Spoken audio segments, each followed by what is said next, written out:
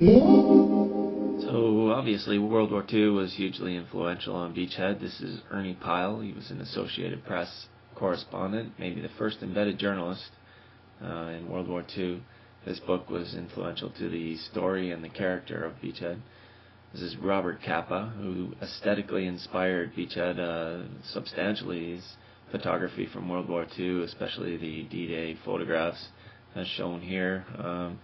The grittiness and the raw sort of front lines coverage was influential to the aesthetic of Beachhead, which tried to replicate a bit here with the flashback sequences. The 16mm, it's fairly gritty and grainy. This is some American GIs unloading in Vietnam era, and I replicated that a little bit with the beach invasion. This is Holland during World War II, just a city just decimated, that I replicated with the Hamlet sequence, using that back wall as just a prop to cut off the amount of props that I had to create.